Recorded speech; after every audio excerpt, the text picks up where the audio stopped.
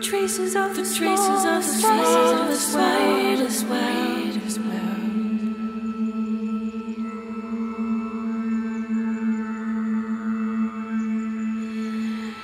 The colors of the shines watery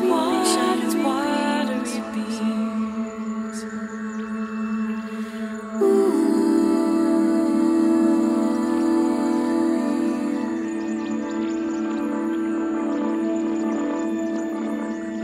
Cover of the wings of grasshoppers, the traces of the smallest spider's web, the colors of the moon shines watery beams. Ooh. Oh, then I see Queen Mabeth been with you.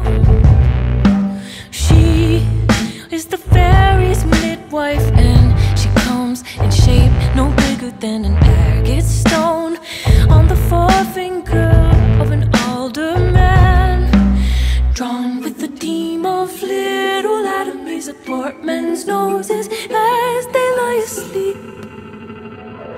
Her wagon spokes made of long spinner's legs. Cover of the wings of grasshoppers, the traces of the smallest spider's web, the colors of the moon shines watery beams. A whip of a cricket's bone, the lash of film. A wagoner, a small gray-coated gnat,